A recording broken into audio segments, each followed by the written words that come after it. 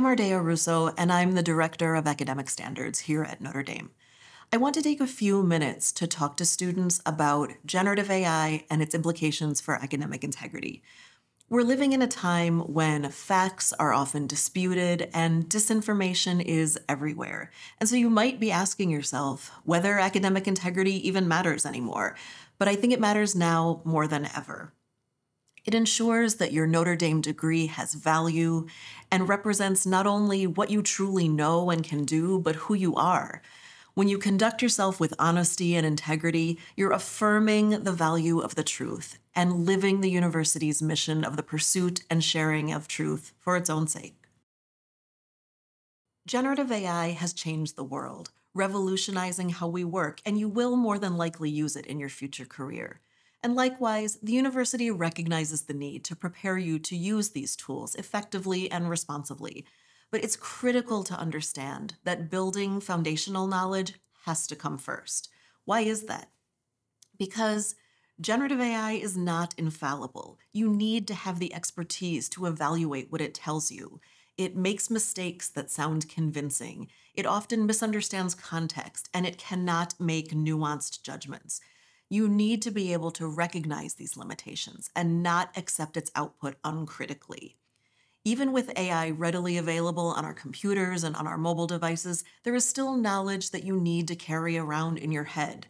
Imagine a future colleague coming to your office to ask for your expertise, or a client asking you a question over dinner.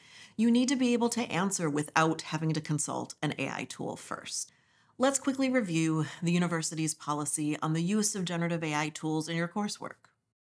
Representing work that you did not produce as your own, including work generated or materially modified by AI, constitutes academic dishonesty.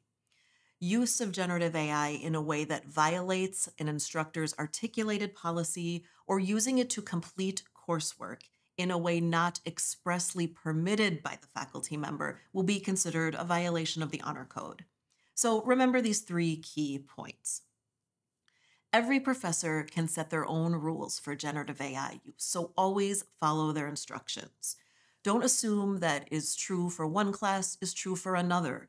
Professors can make their own decisions about what to allow and what to prohibit, and they should be clear about what constitutes academic dishonesty in their courses.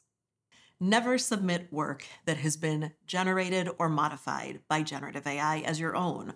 Our honor code requires that the work you submit must reflect your own effort and your own understanding. And finally, do not use generative AI to complete your coursework unless it has been explicitly permitted by your instructor. However, AI can still help to support your learning. It's a valuable tool for brainstorming, for getting help with concepts you don't understand, or for creating practice problems or study guides. But remember, if a professor asks you not to use it, then stay away from it in that class. Let's talk about editing tools, such as Grammarly or WordTune. They might seem harmless, but take a minute to think about what they do. They no longer only check spelling and grammar, they're powered by AI, and they suggest AI-generated text to use in place of your own writing. When you use their suggestions, it is no longer entirely your own work. So when a professor prohibits the use of generative AI on an assignment, it includes these editing tools. The purpose of assignments is to build your knowledge and develop your skills, and your professors want to hear your voice and see your thought process, not read AI-polished work. Remember, when you use generative AI, it should support you and assist your learning, not do your work for you. Your priority while you're in college should be developing your own knowledge and your own skills.